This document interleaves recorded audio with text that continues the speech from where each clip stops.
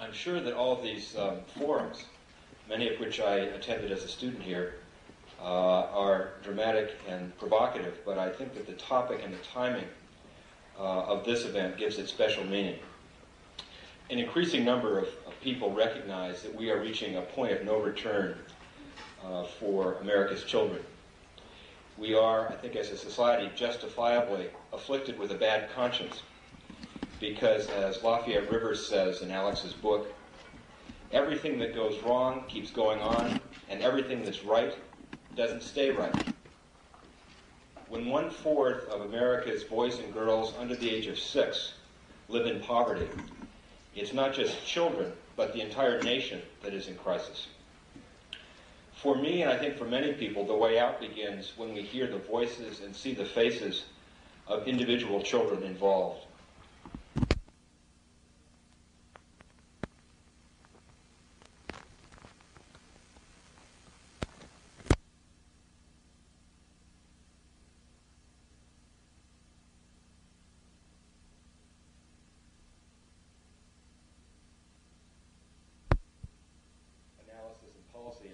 Of Mary Jo Bain and David Ellwood. This forum is linked to emerging efforts for children all across America and to the work of the National Commission on Children. The Commission concluded its recent report with the saying, "Knowing is not enough, we must apply. Willing is not enough, we must do." The Boston Foundation and the Endowment for Children in Crisis celebrates the knowledge of this evening's panel and stands ready to apply and to do what must be done now for America's children. I'm very glad and relieved, since I don't organize these forums, and to discover that there appears to be a standing room only audience for this presentation. I'm delighted you're here. I look forward to working with you, and like you, look forward to a great evening of presentations. Thanks very much for coming.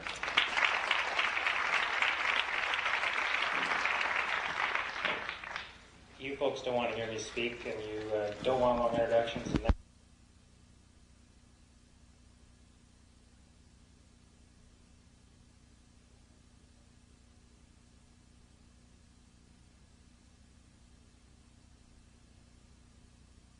Somehow is poignant and reflects in the simple way oftentimes the darker and more important realities that face us all. And I think there's just no question that Alex Kotlowitz's book, There Are No Children Here, does that. He has a very interesting and diverse background, ranging from having been a community organizer in Atlanta and working as in a settlement house and so forth, to his current job, which is a reporter for the Wall Street Journal, which is maybe one of the most hopeful signs for American capitalism today. The book, There Are No Children Now, as I'm sure we'll hear, chronicles the events really of two children, of one family, in one of the worst housing projects in this country. It's a book that's received the Robert F. Kennedy Journalism Award and countless other awards and recognition and so forth.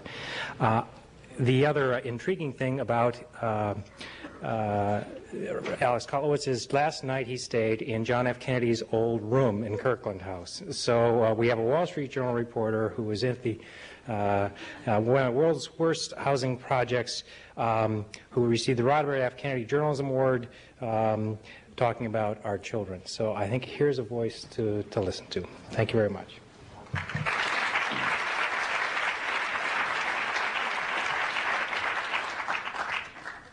Well, thanks for having me here tonight. I'm honored to be here and honored to be in Kennedy's old dorm room.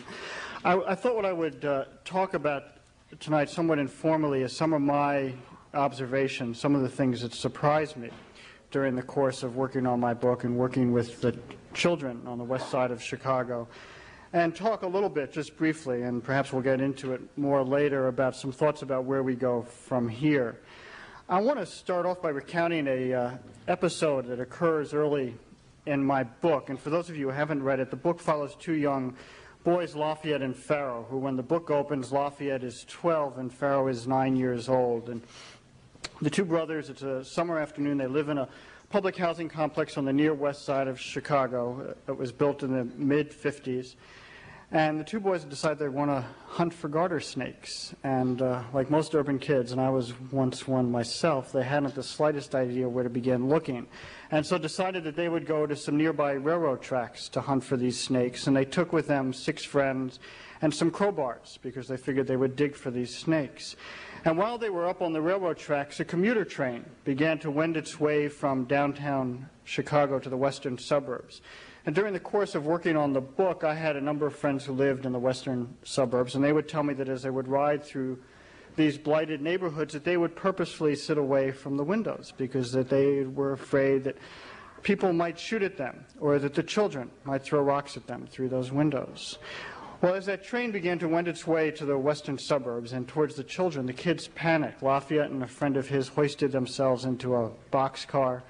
A couple of the kids hid behind the boxcar's wheels, and Pharaoh and his cousin Porkchop, who were quite small at the time, flung themselves into the high weeds. And one of the boys was so afraid that he burst into tears. And what they were so afraid of is that they had heard rumors that the suburban commuters from behind their tinted windows were going to shoot at them as the train made its way through their neighborhood. And for me, that one incident is a kind of metaphor for the enormous gap between the two Americas and between the races. I remember that gap was reinforced to me shortly after my book came out when I had a colleague of mine, a friend who covered the Vietnam War in the 60s, after finishing my book, said to me it was as if I had parachuted behind enemy lines.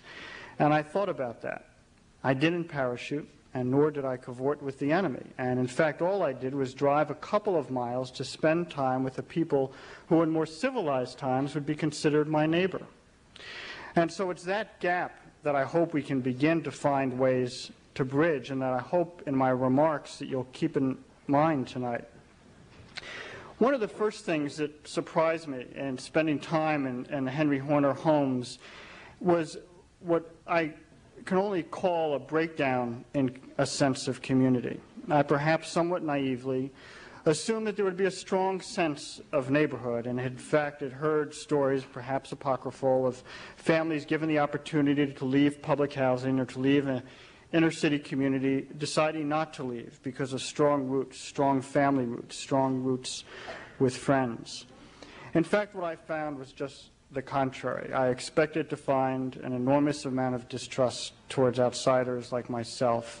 What I did not expect to find was that same distrust between neighbors. I remember when I first began to spend time with Lafayette in 1987. He was 12 years old at the time. And I had asked him whether he wouldn't introduce me to some of his friends. And Lafayette said to me, "I don't have friends, I just have associates, friends you trust." Now that was a 12-year-old boy speaking. I also assumed, perhaps somewhat naively, that the family I spent time with who didn't have a telephone could use the phone of the neighbor across the hall or the neighbor upstairs. And in fact, they had to go 2 blocks to use the nearest phone. It is a very disturbing distrust, a very disturbing, I think, breakdown in the sense of community. And it says something to me. We spend an enormous amount of time talking about the family. And we need to continue talking about the family, but I think we also need to find ways to begin to address issues of community, the issue of community. I can tell you that Henry Horner, the Henry Horner homes, the community I spent time in, at one point in the mid-1970s, there were 13 social service agencies, and today there are only 2. It is a neighborhood, like many similar communities, where there is very little political organization. The other thing that strikes you as you walk into a community like Henry Horner is not so much what is there, but what isn't there. There are no banks, for example, just currency exchanges. There are no movie theaters, no libraries, no skating rinks for the children. The church is no longer the factor that it once was. In fact, the irony at Henry Horner is that the southern edge of the neighborhood is lined by half a dozen churches, and yet most of the congregations come from other neighborhoods. They are people who understandably long ago left for greener and safer pastures. In fact, I remember one of the congregations there, one of the churches, was very played a very large role in trying to get some promises from a new stadium that was being built in the community. And the one thing that they wanted assurance of is that they would have enough parking. The other thing I found is an enormous amount of loneliness, and I don't mean this necessarily in the conventional sense, but I mean a kind of emotional loneliness, a sense particularly among the children about not knowing when it was okay to grieve, when it was okay to laugh, when it was okay to cry. And I think that that loneliness also had a way of dissipating any sense of community that existed. I also found loyalties, particularly among the children, that were enormously divided. And I remember experiencing this firsthand myself when, after I had finished reporting the book and was in the process of writing it, I had gone over one Saturday afternoon to ask Lafayette if he wouldn't go out to lunch with me. And Lafayette had a friend there named Isaac, and he asked if Isaac could join us. And I said, sure. And I asked Isaac to go home and ask his mother and make sure it was okay. After Isaac left, a couple of minutes later, there was a knock on the door, and Lafayette and I went to the door to open it, and there were two police officers, a man and a woman in uniform there. And they had with them a picture of Isaac and said to Lafayette and said to me, we're looking for this boy. Have you seen him? Lafayette said, no, I haven't seen Isaac in a few days. And I said absolutely nothing. Now, I can tell you, if that had happened just a year or two earlier, there is no question in my mind that I would have asked the police why they were looking for Isaac, and assuming it was some credible and legitimate reason, would have said not only has Isaac just been here, but he'll be back in a few minutes. And I realized at that point how divided my loyalties had become in just the time I had spent out in Henry Horner. My loyalties to the authorities, who I had grown up and taught to trust, my loyalties to a dear friend, Lafayette, my loyalties to Isaac, a boy I hardly knew, and my loyalties to my own instincts. And I thought about how divided the loyalties of a 12-year-old boy like Lafayette must be in a situation like that. So one of the things I think we need to keep in mind as we talk about our children is the issue of community. The other thing that I saw that did not surprise me that it existed, but surprised me in its intensity and disturbed me greatly, was the effect of the violence on the children. During the course of my book, Lafayette, which takes place over 2 years, Lafayette and Farrow lost 3 friends, all 19 years of age and younger, in very violent ways. Shortly after I finished reporting the book, Lafayette watched as a friend of his, a young friend of his, stumbled out of a high-rise clutching his stomach after being shot. Farrow, shortly after I finished reporting the book, watched a friend of his shot in the back of the neck. Both boys had a friend of theirs shot in a stick-up attempt at a local restaurant. These are boys who are 9, 10, 11, 12, 13 years old, who see more than most of us will see in a lifetime. I remember, again, the first time I met Lafayette back in actually 1985, and I asked him what I thought was a fairly natural question to ask of a 10-year-old boy. And I asked him what he wanted to be when he grew up. And Lafayette said to me, if I grow up, I want to be a bus driver. If, not when. There is a great foreboding among many of these children that they won't make it to adulthood. What I saw in the children, after talking to a number of child psychologists, was the same kind of post-traumatic stress disorder that we saw in veterans returning from combat in Vietnam. We saw children who were much more aggressive. We saw children who, in fact, had flashbacks. There's a boy in my book, Ricky, who at the age of 12 watched as his older cousin was shot and died on the lawn outside of his high-rise. And Ricky was a boy who has a terrible temper, and when he would begin to get angry, he would tell me that he would relive in his mind the death of his cousin up until the very moment when he died. And this same boy, a year later, at the age of 13, said to me, I wish I was 8 years old again. Here is a boy wishing for his childhood back. I saw children who are hyperactive. You hear this constant complaint from teachers in the public schools of children who are bouncing off the walls. Well, hyperactivity is a direct result of experiencing all this trauma.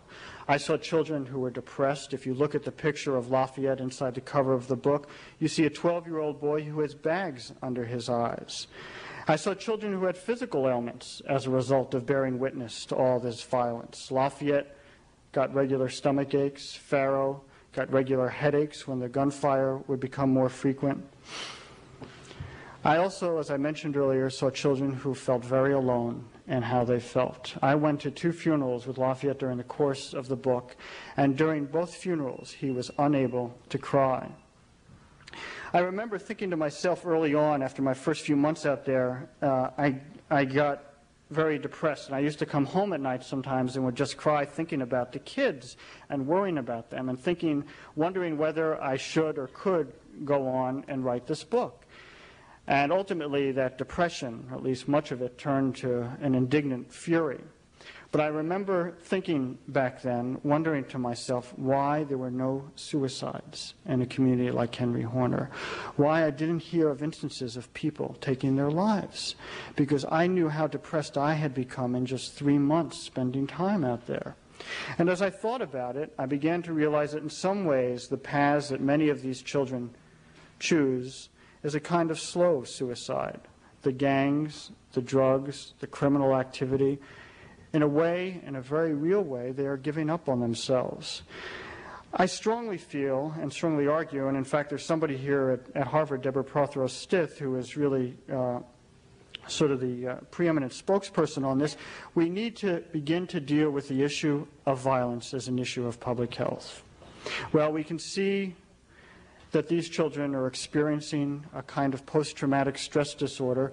What we don't know is what the long-term effect will be, whether in fact, because they indeed are children, because perhaps they will be more resilient, that they'll somehow be able to shed some of these traumas and some of these scars, or whether, as I suspect was more probably the case, because they are children, because their personalities are still forming, that it won't leave much deeper scars than the adults returning from combat. The other thing I want to talk about briefly is the issue of silence. And I want to talk about 2 kinds of silences that I experienced in my time at Henry Horner. One which may seem somewhat obvious, and the other perhaps not so obvious. The obvious one is the institutional silence, the silence of the very institutions meant to serve these children, the silence of institutions like the police, like the Public Housing Authority, the juvenile courts, the Department of Public Aid. And I think if my book has any theme, it's that institutional silence toward these children, the silence that surrounds their life. I don't want to dwell on this kind of silence because I think it's a fairly obvious kind of silence and something that we have lived with for a long time in this country.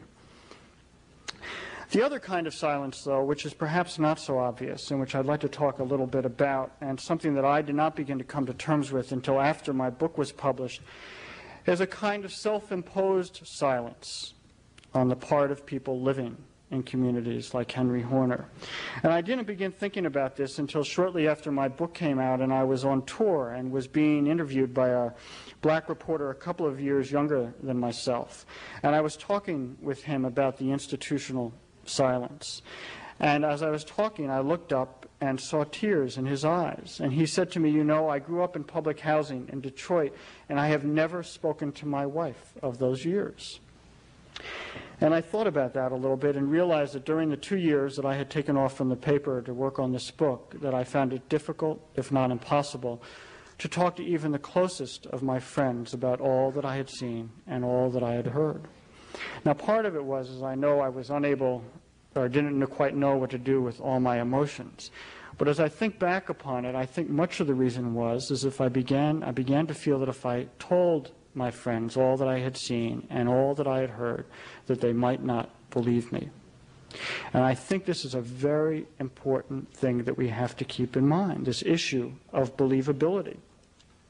I thought more about it, and I remember the very first time I met Lafayette, which was in the summer of 1985, and I interviewed him for all of 2 hours for a magazine piece I was doing on children growing up in poverty in Chicago. And Lafayette was 10 years old, and I remember him telling me about a young girl who he had seen shot in the leg, caught in crossfire. She was skipping rope in front of his building, and about an older boy who had been shot in a gang war and came and died on the stairwell right outside of his apartment. And I remember Lafayette told me these 2 stories without much affect. And I remember thinking to myself, I don't know that I fully believe this boy. And I remember thinking, as I think back upon it, Lafayette must have sensed the fact that I didn't believe him, because I remember, and I remember it as if it happened yesterday, he took me by my arm and pulled me out into the hallway, into the stairwell, to show me the bloodstains on the stairs, to make me believe. And in fact, that was the reason that I went back 2 years later with the Wall Street Journal to spend a summer with Lafayette, to chronicle the violence in his life. I could go on and on about stories about this kind of self-imposed silence, this feeling, this sense among people living in communities like this, that if they begin to tell the horrors of their life, that people will not believe them, and as a result have remained silent. I will just tell you a couple of other quick stories where it came up. I remember shortly after my book came out, the head of the Henry Horner's Boys Club got a phone call from one of the executives of the Boys Club in Chicago and said, "I've just read this book on Henry Horner." And he says, "I can't believe all this goes on." And the director had to get another staff person on the telephone to convince this person that, in fact, if anything, my book understated all that took place in those 2 years in that community. More recently, a few months ago, we've been fortunate enough to sell the book as a made-for-TV movie. And the screenwriter came out to spend a few days, and I was to be his tour guide on the West Side, a very quiet, soft-spoken, gentle man. And as we began to spend time together, he didn't ask many questions. I began to have this eerie feeling that he didn't believe my book. And so I took him to the worst high-rises. I would take him to the worst street corners, trying to show him the worst of that community. And on our last day, he and I and a couple of friends of mine, a couple of young women who live in a neighboring public housing complex, went out to lunch at a soul food restaurant, Edna's, on the west side of the city. And while we were sitting there eating lunch, a young boy, maybe 15 years old, ran into the restaurant and ducked behind the radiator in the window. And as he ducked, a group of kids outside the restaurant ran by, and one of them yanked a pistol out of a paper bag and started shooting into the restaurant. And needless to say, we were all scared for our lives and ducked under our table. But I remember all I could think to myself was, now he's going to believe me. I can't tell you or emphasize enough that this kind of silence is perhaps the most painful and destructive kind of silence there is. And it's the kind of silence that will slowly strangle the life out of an otherwise spirited people. And what it says to me, and says to me very strongly, is that we have stopped listening. We have stopped believing. And I think if we do nothing else in the coming year, it's that we begin to listen again to the people living in these communities. Let me just talk briefly, having said this, about some of my thoughts about where I see us going from here, and why, while I may not be optimistic, I am at the moment hopeful. First of all, I think we're at a somewhat unusual historical juncture as a nation, and coming out of a decade of great self-indulgence and greed, and some might even say decadence, and a nation looking, searching for some sense of direction and purpose. I also think that out of the vacuum of the past 10, 15 years, when our government has turned its backs on the people who most need it, that there have emerged some very sophisticated and technically skilled community-based organizations. Most notably, I point to the Community Development Corporation, a group that at its best both builds new housing and rehabs old housing and provides services for people living in a community, provides activities for kids, and works in a holistic way, works with the police, with the healthcare system, in an effort, though it may not be articulated this way, but in an effort to rebuild a sense of community, both physically and spiritually. And I think we need to find ways to rebuild these communities, both physically and spiritually. I think we need to take a look more closely at the role of the schools, particularly the elementary schools. The schools, particularly the elementary schools, are the one institution in these communities remaining with some semblance of respect and dignity. And we need to find ways to build on that. We need to find ways to keep these schools open in the afternoon and evenings so that kids can come in and have a place to play or to do homework, or a place where adults can come in for adult education. It's a place where people can feel comfortable, and we need to find institutions like the schools upon which we can use as a foundation for rebuilding community. I also just want to say in passing, and perhaps we'll get into this later, that I would be remiss if in all this I didn't also suggest that it is also going to take some financial investment on the part of our federal government if we are to seriously begin addressing these issues. And we need to find ways, creative ways, to use that money and to build on institutions like the community development corporations or the schools that already exist. I just want to conclude with a few remarks. I want to, first of all, tell you that my greatest hope and my greatest source of optimism, if there is that optimism, are the kids. I expected when I went in to write this book, and I had decided early on to focus on kids who had not quite entered adolescence, kids 9, 10, 11, 12, 13 years old.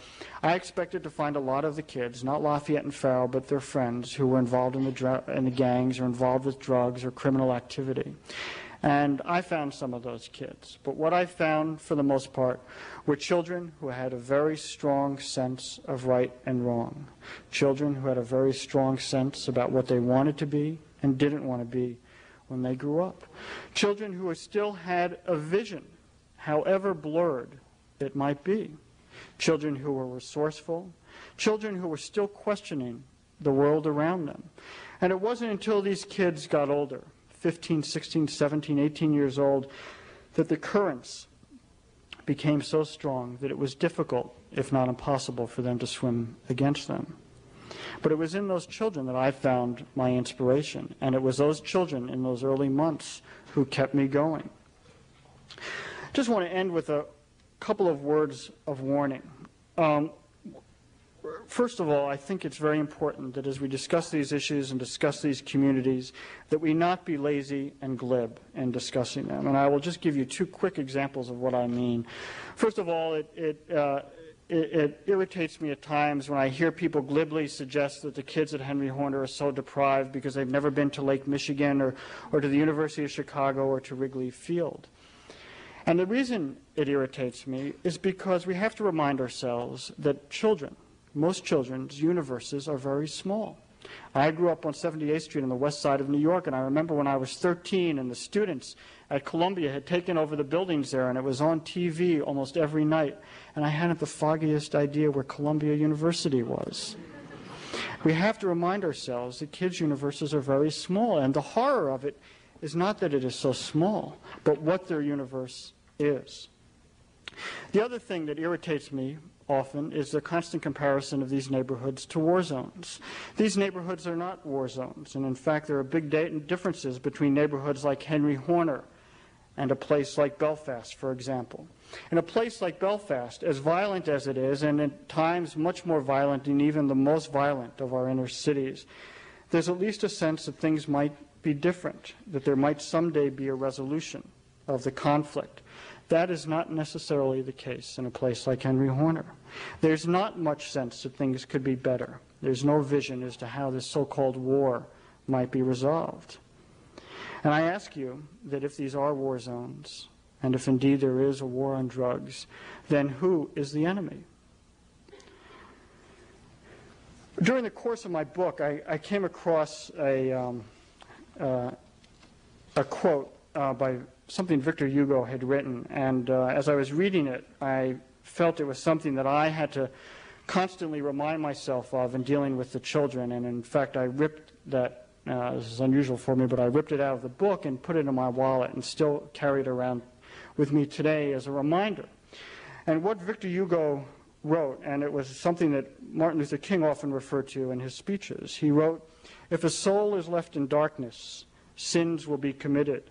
The guilty one is not he who commits the sin, but he who causes the darkness." Thank you.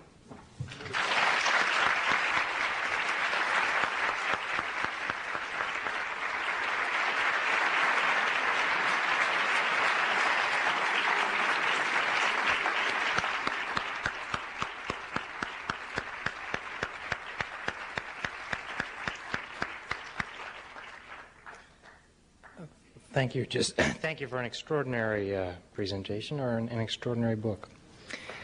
Our next speaker, in some ways, has a resume that's like 90% of the speakers that seem to show up on this platform. Harvard Medical School. They don't all go to Harvard Medical School, but they something of that sort. Teaches at the college, teaches at the law school, professor of psychiatry, a variety of other things. But I think, as you can already see by the expression of his reaction, that isn't who Robert Coles really is. Indeed, I think for me, it was nothing more evident that a year or two back, he asked me to come over and meet with him, talk about a course he was trying to do, we might do together, whatever. This course was nerve-wracking for me. I knew he gave the best undergraduate course at the college, but he was late. The reason he was late was that he was at a second grade class, teaching the class. And that is who Robert Coles is far more than any of the other things.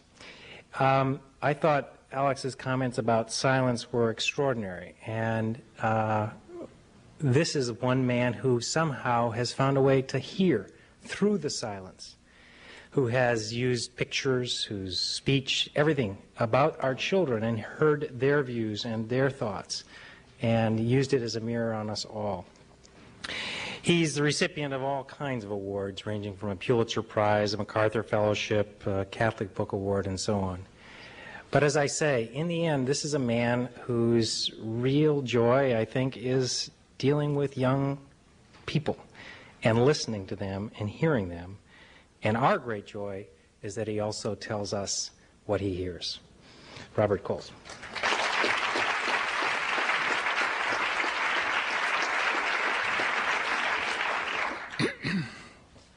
There have to be some advantages to getting old, and as I was listening to Alex talk, I was thinking of some of the families that I met in the early 1960s at the height of the civil rights struggle. They were in the rural South, in Mississippi and in Louisiana. They were living under segregationist laws. They were extremely poor, and the country had made absolutely no commitment toward them. This was before there were even the minimum kind of welfare requirements that we have now in all of our states. And this is before Medicare and Medicaid and the whole panoply of reforms instituted by President Johnson, essentially after the assassination of President Kennedy. These were people who were in the main voteless, without the most elementary rights of American citizenship. I stumbled into them in my life in New Orleans on my way to a medical conference, having been drafted into the Air Force to run a psychiatric hospital in Biloxi, Mississippi in the late 1950s. And stumbling into them, I got to know them rather in the way that Alex has gotten to know families years later, decades later. Now there is an irony here. These were the poorest of the poor. The children I first knew who started school desegregation in New Orleans came from the most humble of homes. They were born in the Delta of Mississippi, 2 of them. They were born in the slums of New Orleans, 2 of them. One of them was delivered by her great aunt. The other delivered in the emergency ward of a hospital in the Delta. Their parents were utterly illiterate. They did not know how to read or write. 3 out of the 4 sets of parents. So we would have every right to look upon such people from our point of view now and say, my Lord, what this country has failed to do for its citizens, for its families, for its children, semicolon, not period, not exclamation mark, but semicolon. And yet, a federal judge plucking names out of a list of names, administering no tests, not trying to find any kind of elite, by chance selects 4 families, sends them into a mob in front of 2 elementary schools, And what happened to them? And what does someone like me see and hear? And then writes about courage, resiliency, steadfastness in the face of all sorts of terrible provocations. Then the observer wanders and goes to Atlanta and goes to Alabama and Mississippi and meets more children and more families, still poor, still vulnerable, still engaged in a very momentous political struggle and a social revolution of sorts in a region all too readily despised elsewhere in this country, the impoverished South, the homeland for the black people of this country, the nation within a nation for them, and continues to find what we all know as our history, the civil rights movement. Not only the movement of Dr. King and his associates, but the movement of the ordinary people, the families and the children who in city after city initiated this school desegregation. Now, as I look back at that work, the drawings and the paintings, and listening to what I heard, and look back at what I myself wrote about this, I have to remember what I just interestingly enough heard Alex concluding his presentation. I have to remember the courage, the resiliency, his word, the capacity in some way to make do under these kinds of terrible stresses. As I talk to those one-time children who are now parents, keep up with some of them, who now have their children, I hear them say, another irony, I hear them say that they had it much better than their children. And what do they mean by that? Their children are not fighting their way through mobs. They can vote, and so will their children be able to vote. Many of these families are now members of the middle class, the black bourgeoisie, so-called. What do they mean? And here, maybe they join hands with lots of other people who are not living in ghettos, who are white and privileged. They talk about television. They talk about the collapse of moral values in this country. Ruby Bridges, who some of you have heard me talk about, I'll be talking about her probably on my deathbed, this little girl who for me was such a moral heroine of sorts, who had to face such a violent mob for so long in a totally boycotted school, now has 4 children of her own. She works for the African Methodist Episcopal Church. Her husband is an accountant and a lawyer. But she worries about her children rather the way I suspect many of us worry about our children. And she is not at all happy about what's been happening in this country for all children. She, if you listen to her and listen to others like her of her generation, is worried about a moral collapse of sorts. I used to go into parts of Mississippi in the Delta that I guess are about as down and out regions of this country as one can find, and we know that from that Delta came the movement to the parts of Chicago that Alex has been in and tried to comprehend. And I have heard Ruby's mother, and I have heard grandparents of some of these one-time children talk with a certain nostalgia about the old days, days that I happen to remember, when as poor as these communities were, what was missing? There was some endemic alcoholism, there was some violence, but there were families that were largely intact. There was not the high incidence that we have now of single-parent families. There were men around in every home that I visited. There were men. There were fathers. Or if there were not fathers, there were men who had sired children and took some responsibility for them. I remember the first 10 black families singled out by Judge Hooper in Atlanta in 1961, sent into 4 high schools. Again, fatefully chosen, randomly chosen, by residents in proximity to the high schools. Some of them very poor and very vulnerable. But the families were intact. My wife and I just the other day were thinking about that. What has happened? And is this something that has only happened to poor and ghetto families? Or is there a moral question for the country to contemplate? Half of our marriages end in divorce. Half of them. This is not only a ghetto problem.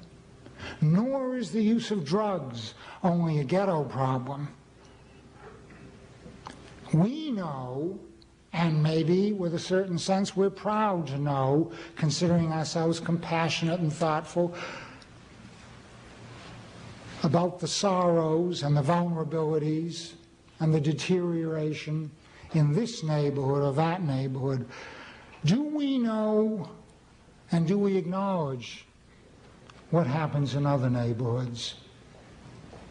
I've talked with policemen who work in affluent suburbs. I've talked with families in affluent suburbs. I've gone to private schools and talked with those who teach there and work there in various ways. The doctors, the headmaster, the school teachers. Many of the problems that we can focus in on in ghetto communities have connections to problems that are located in neighborhoods that are as privileged as we could want them to be.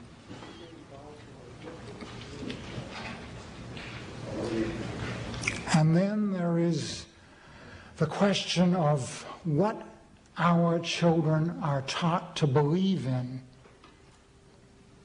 if anything.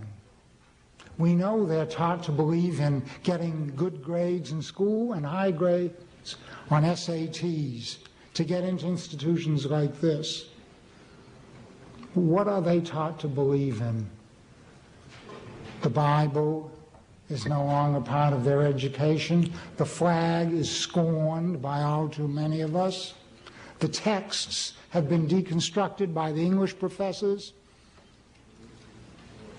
Believing in what? I go into elementary schools right here in Cambridge, in the Martin Luther King School, and the teachers worry about how to teach values in a public school system.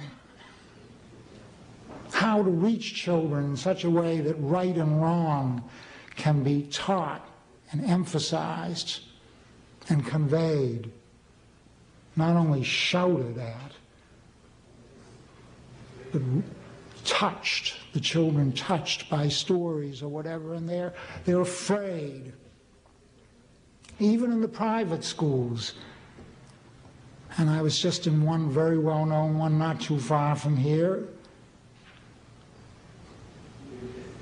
Teachers wondering about what to do with all sorts of problems and how to teach children a moral life and how to get a moral life going that persists in the lives of those who will graduate from the school.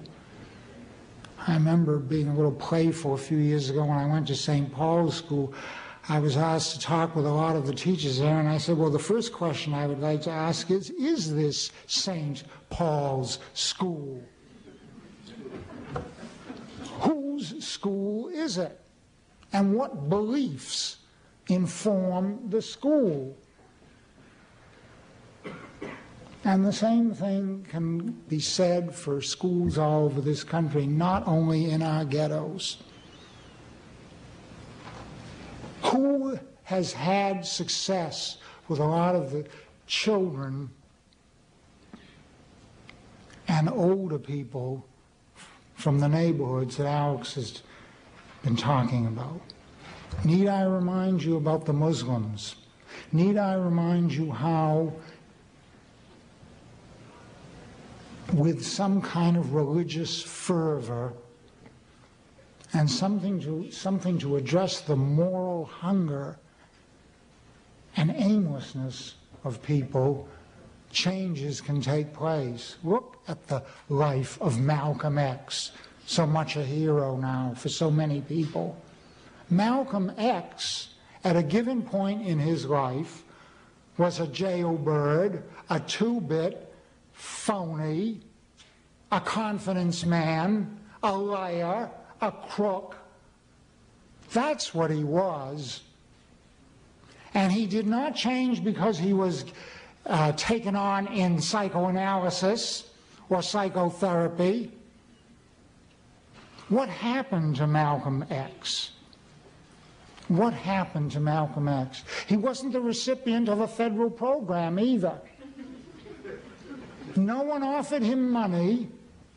No one offered him any help of any kind that was legislated. It wasn't counseling in the prison that did it.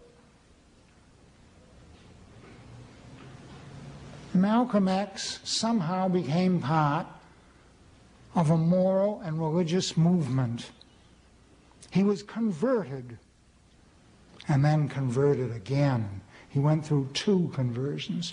The second was a move from the Muslims to another kind of religious spirit. But it is interesting, the power of that moral and spiritual life to reach, touch, and reform him, and he is not alone. And as I think back of some of those families I knew under terrible stress, I realize what they had. It's not something that the Congress can vote. Well, it is in a way, indirectly through its legislation, but they had a moral purpose. They had something to do and something they believed in. They were challenged. Life was made very tough for them. They had to go through mobs. They were spat at and threatened and heckled. But they wanted to overcome this. We shall overcome. And the same goes for the civil rights movement.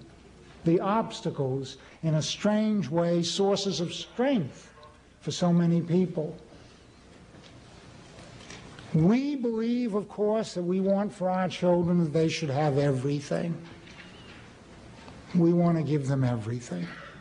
And yet the story of this country, another irony, is that some of the strongest people in the country have been those who have come with very little from all over the world, in steerage, recipients of very little when arriving here, and have somehow found the strength against terrible odds to fashion a life for themselves and success for themselves.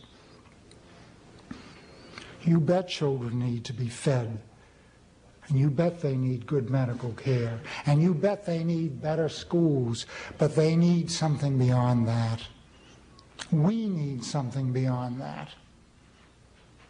We need some purpose, we need values, we need something to believe in. And how that gets translated into the lives of children, all children, not only black children or Spanish-speaking children or poor white children, but all of us, is something that we ought to think about while we're thinking about America's children. What do children need? What do we need as we go through this life? I remember being in a favela in Rio de Janeiro. You can't get much poorer than those kids were. The most abysmal kind of poverty. And I remember talking with a nun about a young woman who left the favela to go to Rio de Janeiro to sleep around and make money. And she brought back her cruzeiros at a time then when the cruzeiro had some value as currency. And she would tithe herself extraordinarily. She gave a third to half of her money to the nuns who ran a soup kitchen. And I remember thinking to myself, I wonder how many of us would do this, who are well educated and psychoanalyzed and mature and privileged with plenty of money. How many of us? And she was not alone. The nuns told me that those children were keeping their soup kitchen going. They got more money from them than they did from the Archbishop. Somehow those nuns and those children had the most astonishing kind of communication. I said to the nuns, do you know what they do to get this money? They said, yes, we know what they do. Can you stop them, I said? She said, never. Yet, somehow, doing what they did, and I can only imagine the names of people like me correctly would apply to such children. I still remember their deeds and that soup kitchen. And then another story, coming back from South Africa with two of my sons who had been teaching in a school run by some Irish nuns in Soweto. You can't get more down and out than you can in certain parts of Soweto. Still voteless, shacks, lots of social disorganization and lots of psychological disorganization. The point is not to romanticize all this or to romanticize with nostalgia the past, simply to remember the ironies. Those kids, and by the way, it was children who initially in 1976 paraded in front of the Regina Mundi Cathedral there in Soweto and started what is now the South African approach to democracy with Nelson Mandela et al., started by children in Soweto who decided that they would no longer study Afrikaans, not that language. In any event, those children were reciting to my sons, then in high school, what they were going to do with their lives. They were going to sacrifice, they were going to give up all sorts of possible hope and pleasure in order to fight and, if necessary, die. They had a moral purpose which they were only too willing to share with any of us outsiders. We came back to Concord, Massachusetts, a nice American town. And I'll never forget my son Bobby, as we were going to the stationery store to get his school supplies, notice a friend of his whom he'd grown up with who was sitting on the steps of the Middlesex County Courthouse waiting for a judge. And this young man would soon enough be standing before that judge. And my son said, "This is a strange world, Dad." I said, "What do you mean?" And he said, "Well, look, his friend has everything. 2 parents, both of them very well educated, plenty of money, all the hope this country can offer such people, white skin, privilege going way back, and the kids were zonking themselves out and selling what zonks you out to other kids, and on the story went. My son Bobby said, "This is strange." What did that friend of his, he'd grown up with him, what did he lack? There are connections to be made so that we don't isolate those Horner houses and isolate those young people whom Alex spent his time with. We are all part of a nation. We're all part of a nation. We all watch the same television, go to the same movies. Lots of these values are part of our lives, all of us. And yes, we had better try to find out how to help poor children who are vulnerable, who need doctors and better food and whatever. But we have to, I would argue, I would urge, connect this to all of us in a certain way. What we believe in, if anything, what we want, and how this has come about. Why is it that when I go now to Roxbury, I am scared out of my mind? What kind of deterioration has taken place there, whereas 15 years ago, where there was the same poverty and vulnerability, I could go there and be treated with respect and courtesy and kindness?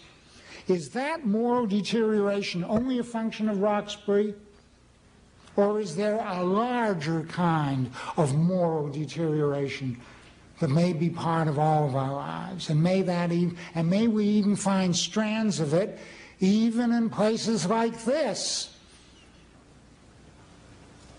And let me conclude by thanking Alex for coming here in this university setting and teaching us this irony, that in this country it is possible for someone like him, with his skin color and his background, working for the newspaper that he does work for, to go out and link arms and find understanding with others so different and tell us about it and do this kind of observation and writing.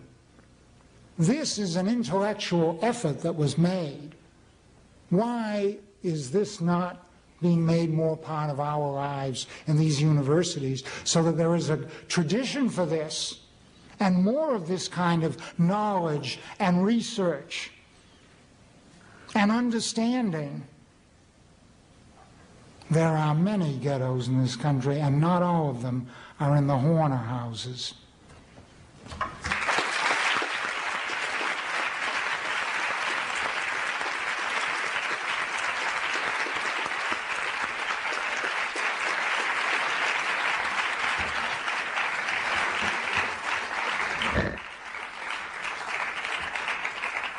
Thank you.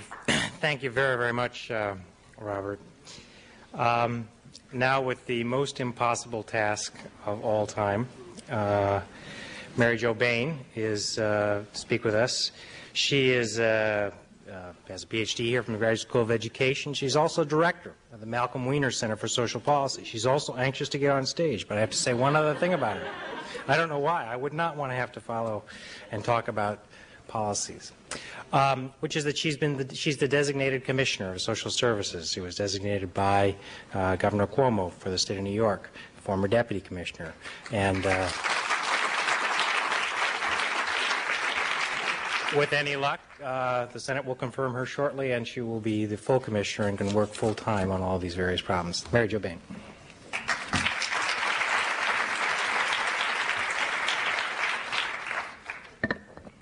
I've now discovered the fate of lame duck directors of centers at the Kennedy School, which is to follow Robert Coles on the podium. I'm reminded of a set of conversations that a colleague and I have been having with an editor. Rick Weisbord and I are writing a book on children and policies toward children, and our editor keeps telling us that the children are interesting and the policy is boring. And would we please stick to the descriptions? I think what I would like to do here in just a few minutes, rather than talk very long or indeed talk about policy, is articulate a question which I suspect many of you were feeling as I was feeling as Alec and Bob were talking. And that's the question of what can I do about the situations that Alec and Bob are describing for us. And let me speak for those among us who are neither content with doing nothing nor talented enough to tell the stories in the powerful way that Alec and Bob do, nor good enough, let's be honest about it, to follow Mother Teresa into a life of poverty and service. What can we do? Are those the only options open to us? Seems to me we need to ask ourselves a corollary of the question that Alec ended his talk with. He said, the guilty one is he who causes the darkness. Seems to me we need to ask ourselves, who is the praiseworthy one?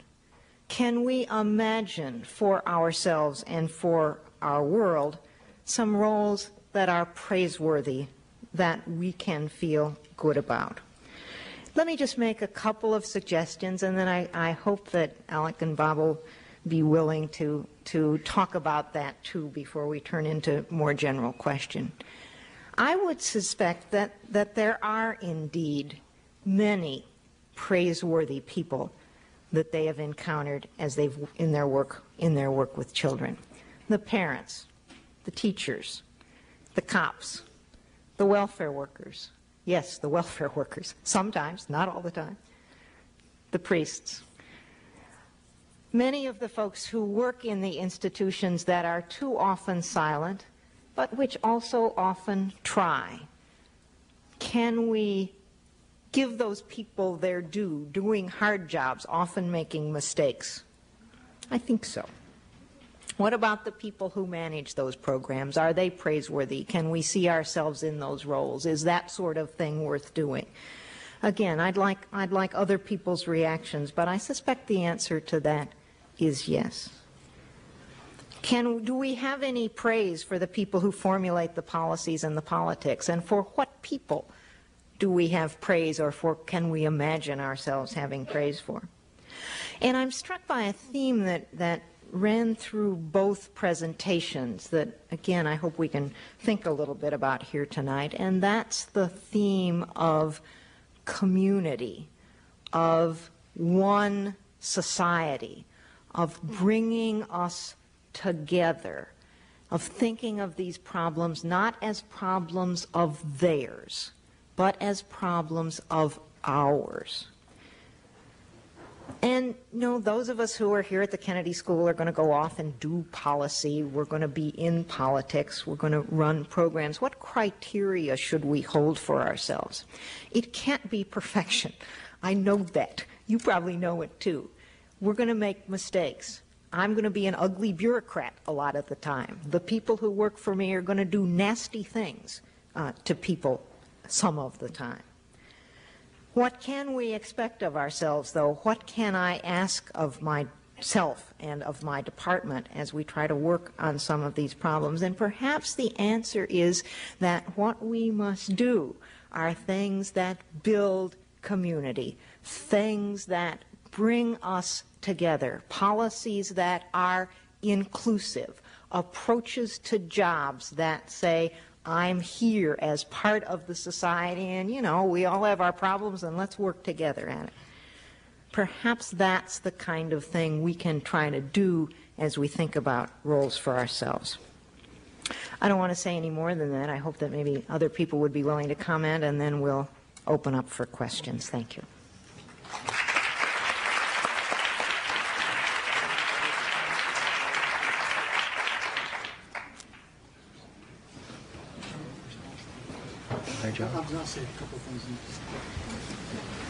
Just a couple of quick thoughts about, sort of what people can do, and I think I have just really two thoughts on that. One is I think that there's a way that we can somehow rebuild those personal bridges that we have somehow lost. Now, this is not an endorsement of President Bush's 1,000 Points of Light, which I think in the context that's been presented has been a kind of institutionalization of indifference.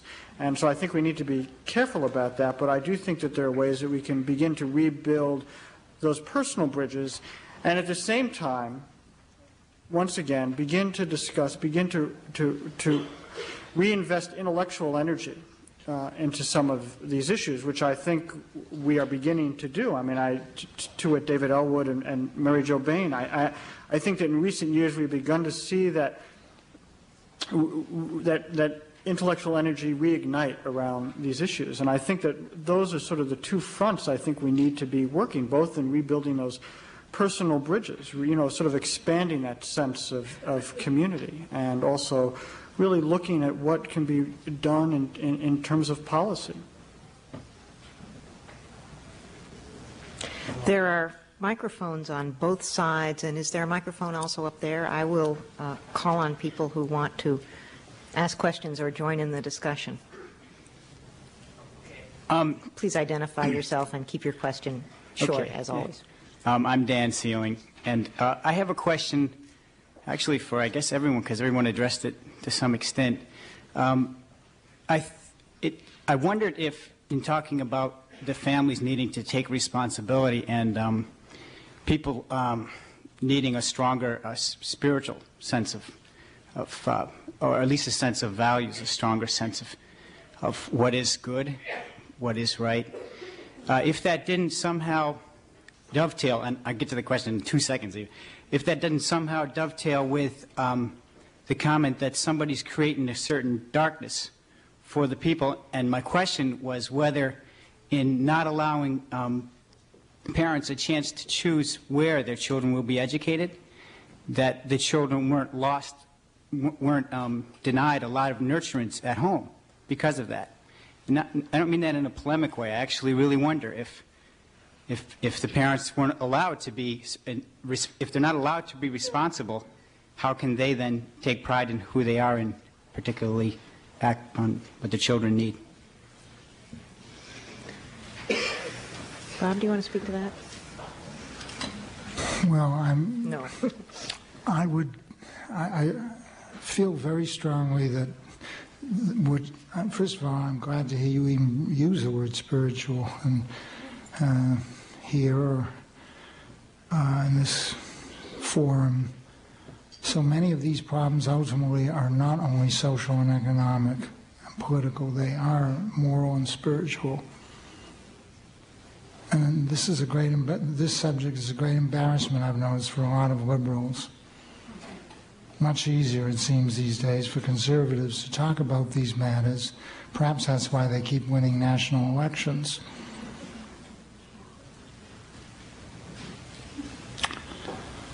But anyone who has gone into neighborhoods of vulnerability, I'm thinking of some of the migrant farm workers. These are very hard-working people. They go all over the country in order to stay employed. They're not on welfare. They're getting no benefits of the welfare state. They are old-fashioned capitalists of sorts, putting their bodies on the line all over America to do back-breaking work, the lowest possible wages, it seems, but that's what they do. And they don't even have the protection of the Wagner Labor Relations Act in certain respects. And I've often wondered what keeps them going, and I can tell you what keeps them going. It is those hectic, fervid, intense religious moments on the weekend. It's Zora Neale Hurston knew what keeps them going. Their eyes were watching God.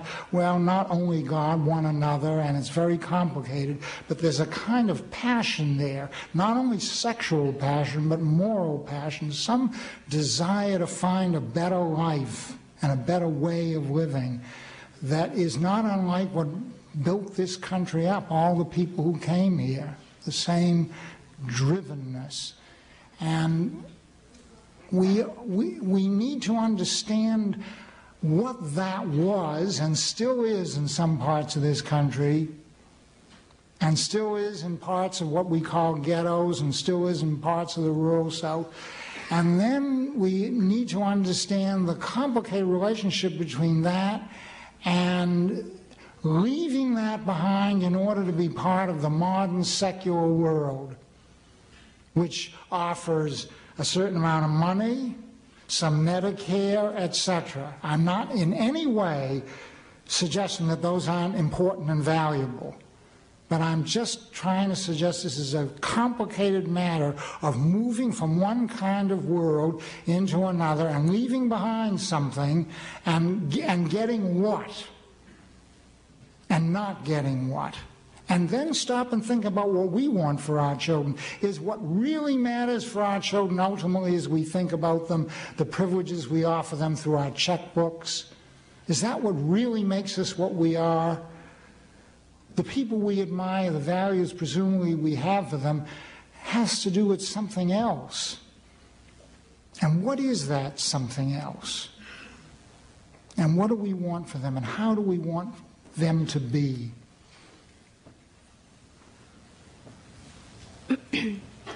My name is Allison Marie Johnson, and I'm a second-year MPA student at the Kennedy School.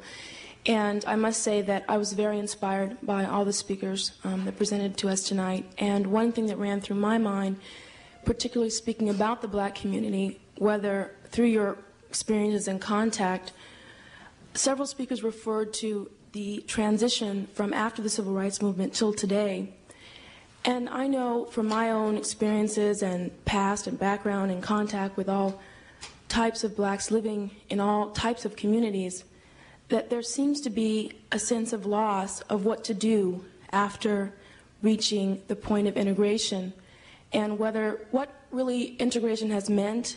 And there was a time that blacks believed in the American dream. They believed that there would be a point that this dream could be reached for all American citizens. And I wonder if the despair that was referred to and the lack of resilience and just a lack of hope and has a lot to do with many blacks, at least in the case of black Americans, losing a sense of being able to reach the American dream. And that used to be a sense of moral purpose or a goal or an objective of integrating into American society, becoming a part of the society, and then reaching the American dream of privilege and access to the rest of society. So in sum, my question would be whether, in particular, your contacts and experiences have suggested the same sort of thing of what is the goal for people who live in those communities?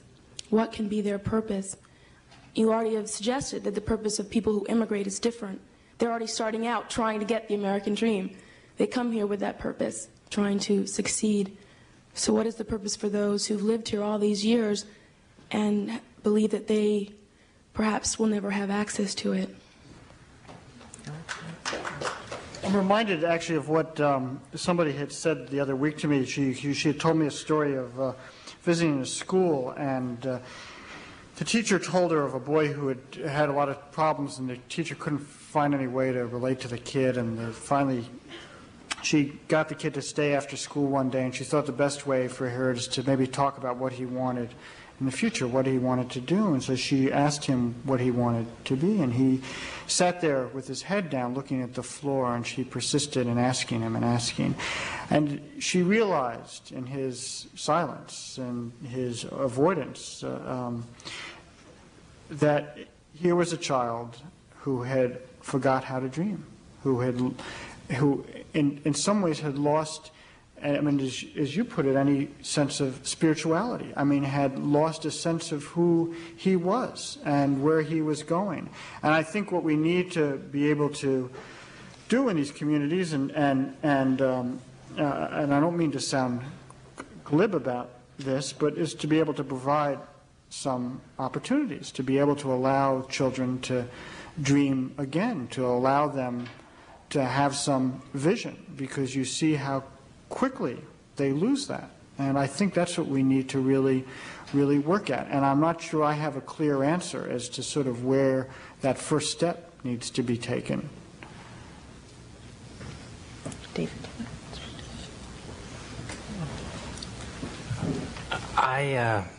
No, I don't particularly want to speak to it, but I think there's a really deep part of that question, because it's often said, I've often said, that we have to rebuild hope, that we have to find a way so that if you play by the rules, you don't lose the game, so that there's a future and all that. But in the end, it is true that that future involves getting rich, getting ahead, make it in America, having some money, having a future. And there's a funny sort of way in which that can be corrupting of the kind of spirituality and deeper sense of person that I hear Robert Coles talking about. And I don't have any easy answer to that. I think that having nothing is certainly worse, but it's not enough to say that what we need to do is build economic hope if we aren't simultaneously having some recognition for the other. Let me just say on the other side, though, I think the bulk of our social policies have been designed to dampen both, to not reinforce a sense of community, to not reinforce a sense of future, to not reinforce responsibility or independence or whatever, to pay their rent bills when the rent doesn't get paid, to isolate, stigmatize, and humiliate. So I think there's a lot of places where we know how to go uphill. But on the other hand, you take white middle-class America, where hope still lives brightly, and you still have the deterioration of the moral values and so forth that we talk about, and how you get from here to there, and where policy plays a role in that, I think is for me at least, still something of a black hole. My name is Hillary Norton, and I'm a second-year MPP at the Kennedy School. And the themes that you had about giving children something to believe in and the death of responsibility in our society are very moving. And I thought that these children, while you were writing about them, believed in you, and they believed in your ability to tell a story about them, and a story that, as you said, may even have outlived them, possibly. And I thought, what have you given them to believe in now that you're not there? And what do we do? And I think that college students, actually, in my generation, are going in and personally doing a lot of community work. But what I see as a problem is that we sort of draw the community lines behind us as we move into the suburbs and feel that we sort of gave at the office or already put in the time in the larger community, and now we're moving off into the smaller. And what do you think that, how do we expand that responsibility? How can we start convincing that there is no point at which the community only, is your block, and that it is a larger community, as you were saying? This is for anyone. Well, I can tell you that for me personally, and this is just my own personal commitment, is I've made a lifelong commitment to the kids I've written about and will be there for them, come hell or high water. But I don't think that is the answer, because I certainly sort of unusual circumstances that allowed me to become so intimate with these children. One of the things that struck me about kids like Lafayette and Farrow was how so many people passed through their lives, and how their life was so filled with disappointments. And I can remember early on when I occasionally would make a promise to them that I didn't keep, and they, like most kids, would get upset. But what struck me is that the first thing they would say to me is, "You lied to us. You lied to us." And there's, once again, it's that sense, enormous sense of distrust and abandonment. And so somehow we need to address that issue, and I think we most immediately need to address it in terms of the family. Now, having said that, I will tell you that the family is probably has wreaked havoc on policymakers in this country, because we don't have the first clue as to how we need to deal with families, what we need to do to strengthen families. And I think in some ways we're even afraid to really debate that issue. And perhaps that's one of the places that policymakers need to start investing some energy, is what we do to help strengthen the family. Doesn't mean keep a nuclear family, but find ways to strengthen families as they exist today. I can't see if there's anybody upstairs or not. If there's anybody upstairs at a microphone, do you want to say something? There's no microphone. Okay. If you want to say something, come downstairs. Okay.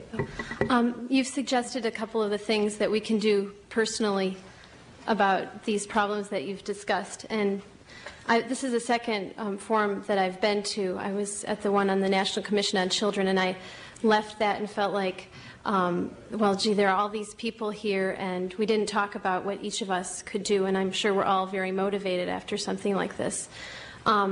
there is the issue of community involvement, but the more I've done community involvement, the more I've felt like I have to be doing more than that. And I never got involved politically, and I'm not extremely involved right now. I'm a graduate student at Tufts University in Child Study, and it's everyone who's a student here knows there's limited time while you're a student and trying to make money and live. But anyway, I just wanted to suggest that perhaps we have to take some responsibility politically and start letting our legislators know forcefully that we will not stand for what is happening and for the skewed priorities. We see them giving examples of, the savings and loan crisis, and our willingness to spend the kind of money on that and our unwillingness to spend money on policies that benefit children and families. So if everyone here left and wrote letters to their legislators discussing these things and letting them know that we want them to provide a better example for all of us, I think it could do something, and we have to continue that and keep the momentum going. And if you have any other suggestions of what we should be writing to them about and what we should be doing, I'd appreciate it. I guess I'd like to say just a word about that. I often say to my students when they're kind of writing their evaluations at the end of courses that constructive suggestions are more helpful than telling me how miserable and unhappy you've been in the course throughout the semester. My guess is we might want to think about what things we can praise that our legislators and politicians and bureaucrats have done. It turns out that all of us hapless folks respond well to being told that we're doing a good job and that we're doing things that are helpful. That's, of course, absolutely right. But I am suggesting that it may be worth trying to think about what are the things that are good as well as the things that are bad. Yes, so they don't remove more of those programs to provide support for them. I agree. Thank you. Okay, this will be the last question. Could I just say that I certainly agree that we should write letters and we should vote, but I would hope that even as busy as you and I are, that we can find the time to do some teaching, to work in hospitals, to do tutoring, to connect ourselves for our own sakes as well as for the sakes of those we work with, to create these communities through the way we live and are. And I would hope that the universities of this country would be encouraging all of us who are here to do this and calling upon this activity as a means for our own growth and understanding and yes, our intellectual growth, so that when we read a novel, Invisible Man, and have worked with some children in a school or become part of some agency's efforts, that this is part of our education. That these novels, these stories, these poems can be connected to the personal knowledge and experience that we are gaining, and that the two young people who are now so much a part of Alex's life, the children like them can be a part of our lives, and our lives are part of their lives, for our own sakes, not only civically, but intellectually. Yes, intellectually. We will learn more, know more, understand more. This has been a journey of intellectual discovery for someone like Alex. He has learned and known and now teaches us. That's what we can do with one another. Hear, hear. Last question. My name is Julie Dunkel, and I go to the Ed School. And I took a course in Understanding Communities where we read your book, Alec. And also I took Carol Gilligan's course, which dealt a lot with relationships. So my question kind of stems from those two courses. I know that you talked a little bit about this, but could you elaborate more on your current relationship with Lafayette and Pariah and how that changed with the closure of your project? And could you also give us a little update on how they're doing? Yeah, I will give a little update, but I will also tell you right off that I'm going to be a bit vague, and that's because I feel some propriety about my friendship with them and feel some responsibility to protect their privacy now that the book is done so that they can move on and so that I can move on. But the family, in fact, moved out of public housing this past summer in part because of this TV movie and some of the money from that, and involved in living in a neighborhood that is better but not without its problems, and involved in a program in which the mother, LaJoe, is involved in helping to construct what hopefully will be a new townhome for the family. Having said that, Pharaoh, who's now 13 and in private school, still has ambitions to be a lawyer and to be a congressman, and he talks a lot about how he's, and I think in part because the whole process of this book has changed his thoughts about what he wants to do with his life. He just, in fact, the other week said to me, he said, you know, Alex, I used to just want to be rich. He said, now I want to be rich and be able to come back and change things in the projects. Lafayette is 16, which is a difficult age, I think, for any boy, and that much more difficult for somebody growing up where he's growing up. And without getting into it, he's had his share of problems. And I hope we'll do okay.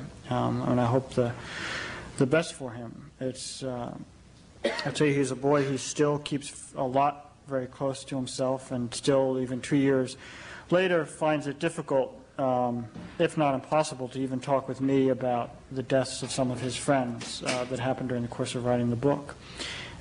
So he is a boy who still has a lot to deal with. Some of the other kids who are in the book are not doing as well, quite candidly. There's one boy, Ricky, who's 15, is now in a maximum security prison. There are a couple of boys, Isaac, the boy I mentioned in my talk, who is now fighting a drug addiction to heroin. He is 16. And there's another boy as well who is now sitting in a juvenile home on a case of armed robbery. And these are kids who I've known for 4, 5, 6 years in some cases. And it pains me to see what's happened to them. And it pains me even more to see all the attention paid to them once they get into all this trouble, and that attention wasn't there earlier. Could you say something about your leaving that project and what it was like for you and your relationship with these two boys? And well, it's changed my life in a number of ways. It's, I think, spending the time down there, I think, made me a much angrier person. I think I tend to be probably somewhat of an eternal optimist, and probably still am, but I think it's left me much angrier. And perhaps that's the only way I could avoid sort of keeping from getting too depressed about it. And the kids, you know, my relationship with them has been extraordinarily important to them. I think, as Bob sort of hinted at, it's really informed me about how I sort of carry on from here. That doesn't mean necessarily when I go to do another book it'll be on the same subject, but my experiences with the two boys have certainly informed my own growth, and I'm sure will continue to. Let me speak for all of us in the audience in thanking Alex Kotlowitz and Bob Coles for an extraordinary presentation.